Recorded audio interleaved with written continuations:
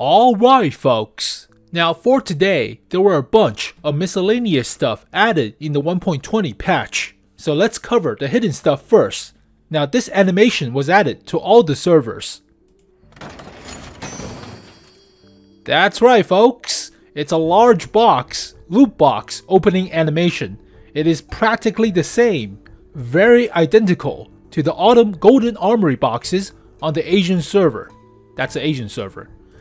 So it is the same box as this one. Practically the same with the dragon scale ribbon thing in the middle. That's the same box. 178/2. 178/2. So are we expecting what they got was the TL7 in this box? Or the 𝗕𝗏𝗏𝗏? That's not toxic. So 𝗕𝗏𝗏𝗏, TL7, 𝗕𝗏𝗏𝗏𝗏 prototype, a bunch of the older tier 8s, but the skins and crew members and decent enough I guess, but that's a box. So it's not the Holiday Ops box guys, we just been there. It's not these boxes. I mean it looks close but it's golden. So yeah, this animation was added and I was digging around the actual folders. So if you go into res, go into packages, go all the way down to, it's very blatant too. Where the hell is it? Event lootbox .package. Open archive, open event lootbox, UI, maps. Just go into any one of these I guess. What the hell is this?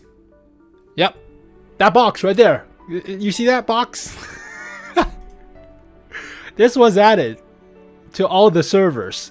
Now you cannot see the actual rewards because there are so many hoops and crevices to go through. So yeah, you're not going to find out most of the stuff, but it is practically the same box as the Asian servers TL7.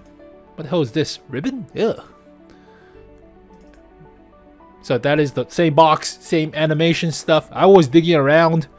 There's also a silver box for some reason, so there's likely going to be an event with the boxes, but guys, it's just been like what?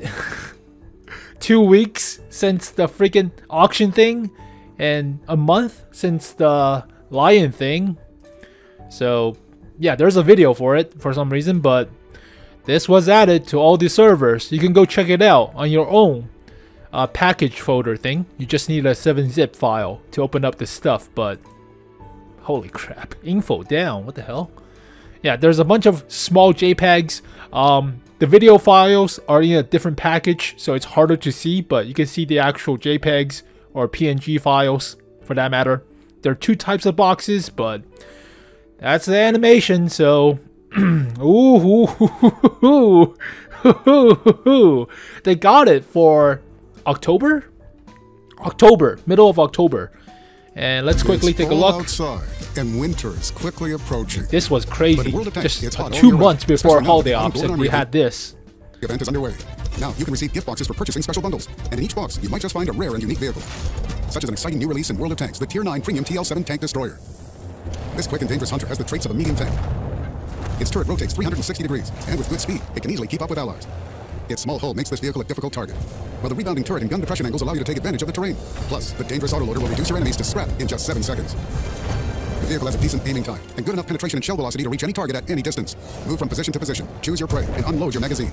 The TL7 is a powerful weapon, and it will get even more powerful in your hands. The second newcomer is the Tier 8 Premium 𝗕𝗏𝗏𝗏𝗏 Tank Destroyer. Its impressive hull and armor. It's a 𝗕𝗏𝗏𝗏𝗏. It's a stock 𝗕𝗏𝗏𝗏𝗏. And it is bordered with its menacing 128mm gun from a Ferdinand or 𝗕𝗏𝗏𝗏𝗏 II. With 490 HP of damage per shot, excellent penetration, good damage per minute, surgical precision, and quick aiming, this vehicle doesn't leave the enemy a chance. Finally, the third honored guest of this event is the 𝗕𝗏𝗏𝗏𝗏𝗏. This true assault vehicle is designed for aggressive play. This is scary. Its armor can withstand hits from standard shells of same tier heavy tanks, even without cover. APCR shells penetrate 221mm of armor, while heat shells penetrate as much as 285mm. The 𝗕𝗏𝗏𝗏𝗏𝗏 can confidently destroy enemy heavies and receive barely a scratch on the paint of its pike nose. In addition to these 3 vehicles, 6 more Tier 8 premium vehicles await you in the event. The SDRV-81, Turtle MK1, ISU-130, IS-5, VK-75.01K, and Camp Panzer 07RH. Each of them has its own unique features, but most importantly, they're all sure to earn you credits in XP. Each vehicle has a certain drop rate, but you can definitely get your hands on them. For every 50 boxes open, you are guaranteed to receive one of the 9 vehicles, one you don't have. So there's still the guarantee system, which is good. And the rest of the video is about the box, so 200 freaking premium days, holy crap. So basically, it's the same as Holiday Ops, except you have different vehicles. Not as high of a lineup compared to the 5 for Holiday Ops. It's only 3, but then again, it's only been 2 months, guys.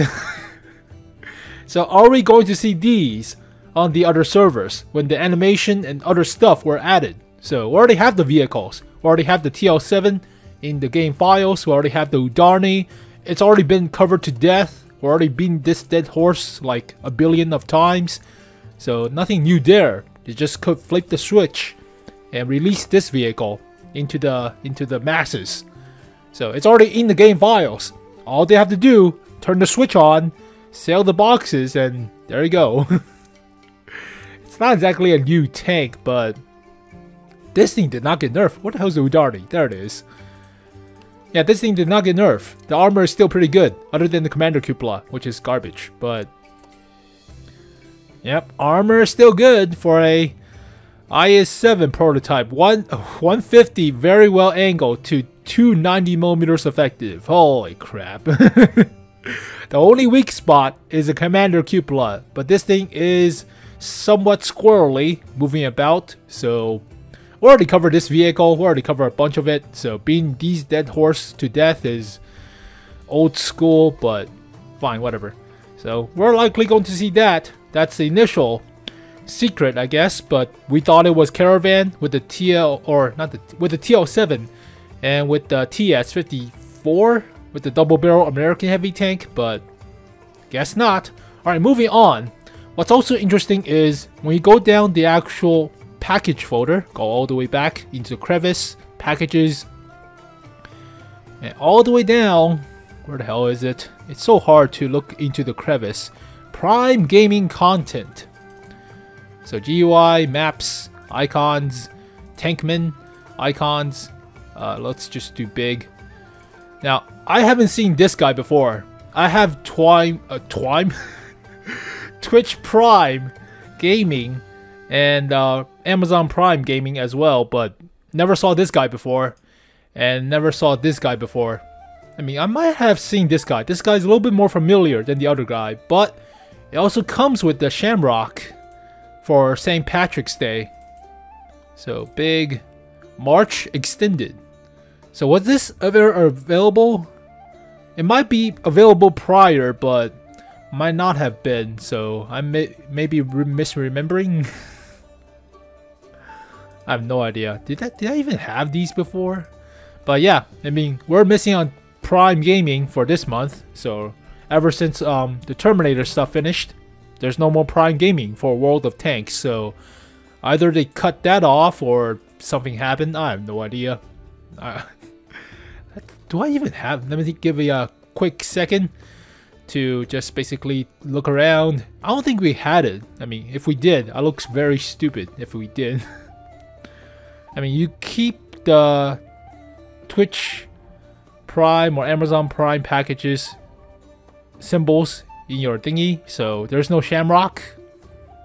And even though if you miss it, there should be one, right? There should be. I don't know, but I don't see it. So we might see a St. Patrick's Day Prime package coming soon. And also, they did not mention this on the comment test. We got new bond items in the bond shop. Beijing Opera 113 for 15,000 bonds. The same bond for a M60 or 121B. But you could get this vehicle for actual credits. Well, technically not the skin, but you can get the 113 for just 6 million credits. Doesn't come with the skin, and also does not come with the crew members. It does get a Belarusian Arms full crew. So based on the Beijing Opera, but I mean, at least you should have that for that much bonds, right? For that much bonds, it should have it. But also you get the 𝗫𝗏𝗏𝗏 40T, which was a normal tier 9 to convert it to a tier 8 premium. So funny how when they switched the British tanks, we got the premium version, the FE4202. And yet when they switched the 𝗫𝗏𝗏𝗏 with the Batchat 25T AP, no, we did not get this vehicle as a premium for free. That sucks. That was all the way back in like what, 7 years ago? 8 years ago? Did not get it for free. Now you can buy it for 8,000 bonds. Also, this vehicle, which is super rare. It's a collector's item. Originally packaged into... Was it packaged into like hard copies of World of Tanks? I have no idea, but it is very special. It is pretty rare. It is like a Comet, just not as fast to rev up. So it has been in the game files for centuries. Decent enough of a 75mm, I guess. 76. But yeah, if it had like 20-ish, 25-ish horsepower per ton ratio, it might be American Comet at tier 7. But for now, it has better terrain resistance than the Comet, just not as good horsepower per ton ratio. So it's like a baby version of a T20 or so, just with a smaller caliber of a gun. It's interesting. I mean, it's a collector's item. 6,000 bonds is not that much, but then again, why not save it for a lion or something? Alright, moving on. You also have the new tournament stuff in the tabs. Click on it to play 1 vs 1. Is there 1 vs 1 tier 8s? There is 1 vs 1 tier 8s. Weekday shuffle for gold and free XP. You'll see a lot of BZ176 there. And challenges, I have no idea where the hell that goes to. No wonder. Alright, moving on to the final monthly. WoT Monthly now, not WoT Weekly. Now you might be wondering, why am I speaking Czech? Well, because I am here at the War Gaming Prague studio, and I'm gearing up to tell you everything that's happening in World of Tanks PC this March. Now, there is a lot going on, and since I'm here at the studio, I figured why not gather up some familiar faces and have them help me tell you just what's happening in March. So without further ado, I'm Commander AF, and this is WoT Monthly.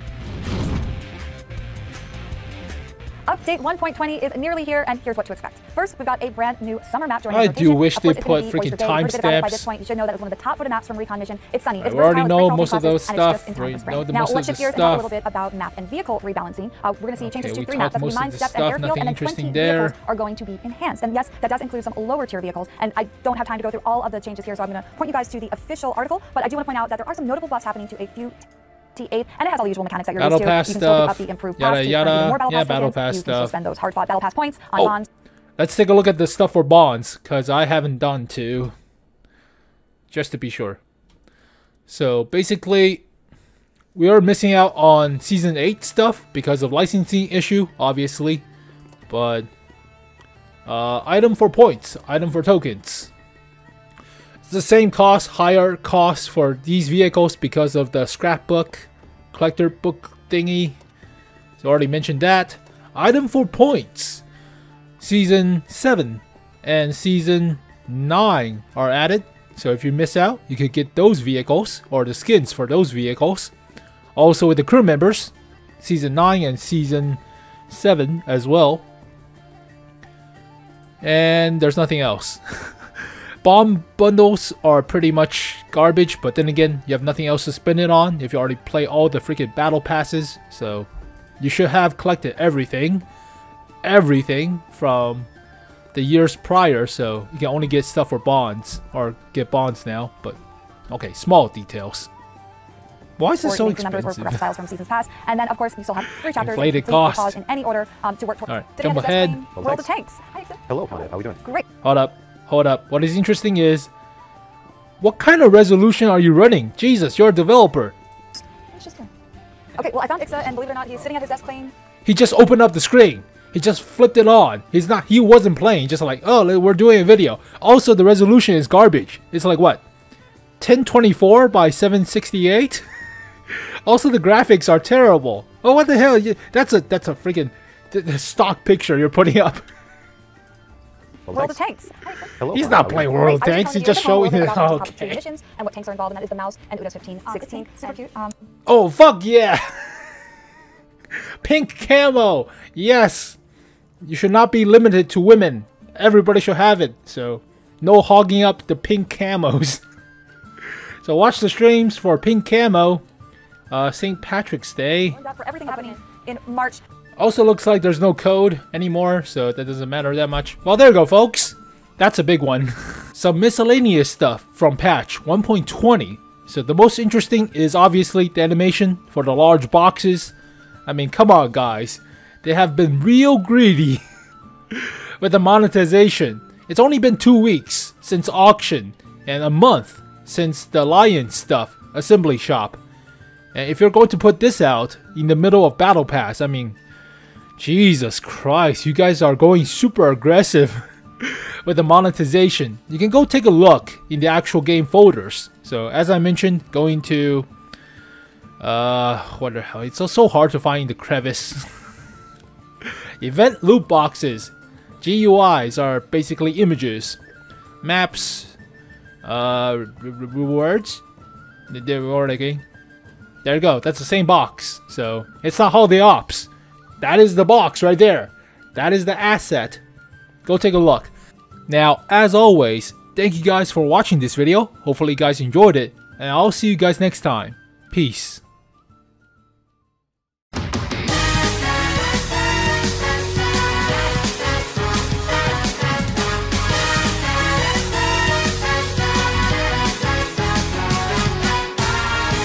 𝘕削減かただそこにあいを落とした果てに色